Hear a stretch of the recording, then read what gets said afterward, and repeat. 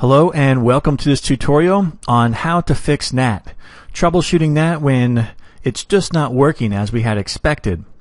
Now NAT can be a little bit confusing with all of the terms, inside local, outside global, but assuming you've got those down, the world of NAT isn't really too big. So the number of things we have to check in order to find the problem are relatively small. So the good news is I'm pretty confident you can find the answer relatively quickly.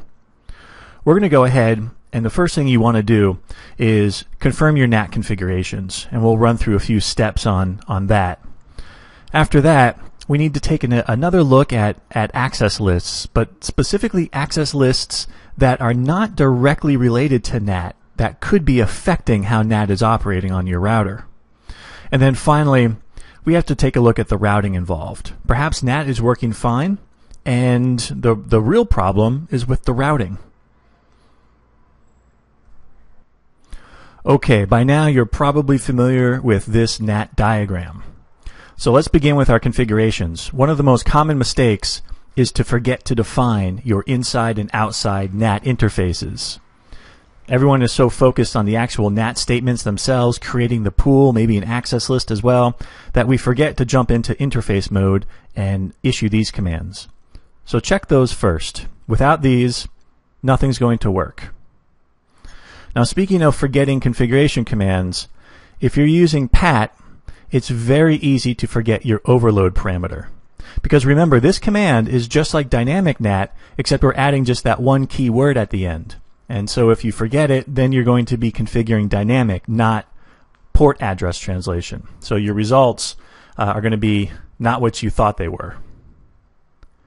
Now for both pat and dynamic NAT translation, we need to make sure that our access list actually identifies all of our inside local IPs. So on our network here, we have a /28. The biggest problem that occurs most often is the wildcard mask in your access list. Is it properly configured to identify the /28? If not, some of these IPs might not be identified as candidates for NAT.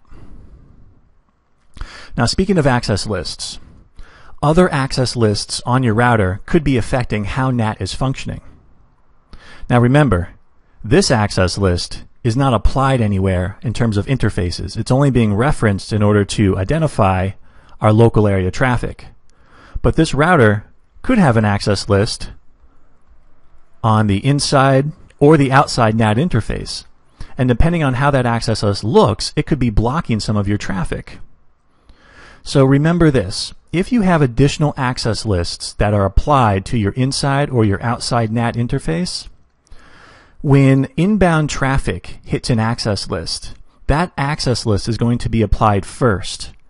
And then if the traffic is allowed to pass, then your natting will occur. So that's on the inbound. On the outbound, you have traffic in the router, it'll get natted first, and then the access list will be applied to it. If it's allowed, then it will exit the interface. Okay, so you can see how an access list applied to an interface can really mess with your results, and that may be configured properly.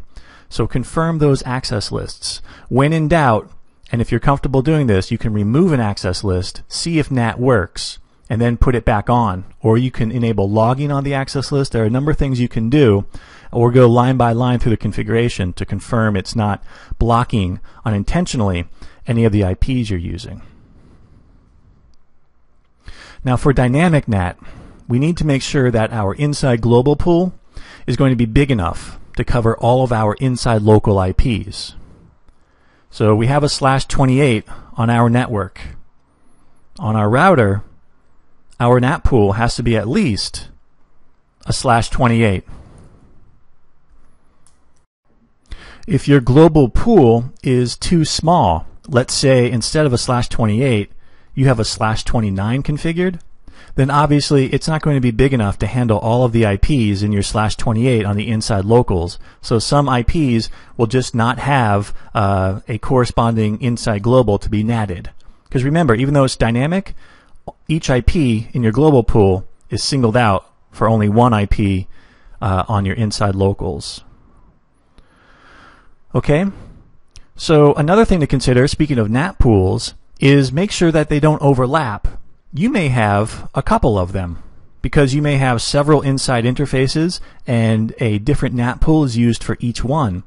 Well, if these overlap with each other, your results will be unexpected, and that could be a very confusing thing to troubleshoot. Why is one IP getting a global IP which it shouldn't? Well, confirm that your pools don't overlap. That's a common mistake as well. Now finally, we mentioned routing, and routing can really interfere with NAT even though NAT is configured properly. Now the first way this can happen is, let's say on our diagram here, we actually have two links to the internet, and this blue one does not have any NAT configured. It's not an outside interface. But let's say because of the way your routing is set up, any traffic to this web server is going to be routed out this interface. Well, because it's not a NAT outside interface, your NATing is not going to be taking place, and the web server will not be seeing traffic. Let's say if you're using this IP for an overload, the 201.221, the web server won't see that, and so your return traffic is not going to arrive back at your router. So that's a big one, making sure that you're routing out interfaces that are configured for NAT. The second thing that has to do with routing is if you are successfully NATing and you are using this 201.221 IP, make sure that the destination and the destination routers can actually get back to this IP. So if this server here cannot properly route back to this public IP, then clearly this is not going to work. And you may or may not have access to the routers along the way. You can confirm your BGP statements if you're advertising networks to the internet, or if this is on an internal network, maybe you can jump on some of the other routers and check their routing tables to see whether or not they know about this address. Okay, so those are some of the common problems. Now, along the way, you can use a lot of the verification commands we've covered in the other tutorials. So the show IP NAT translations command, you can see what's in the NAT table. That's very useful for finding out what's actually happening. You can also look at the show IP NAT Statistics command to get some information on misses or how much of your pool is being allocated. There's a lot of useful information there. It'll identify your interfaces if they're configured, which one is the inside, which one is the outside. And then also, if you really want the granular detail, enable Ip Nat Debugging. And just remember that could introduce a performance hit on your router. So if this is a production device, think twice about doing that. Okay, so these are some of the things you can take a look at when you're troubleshooting NAT. Thanks for watching.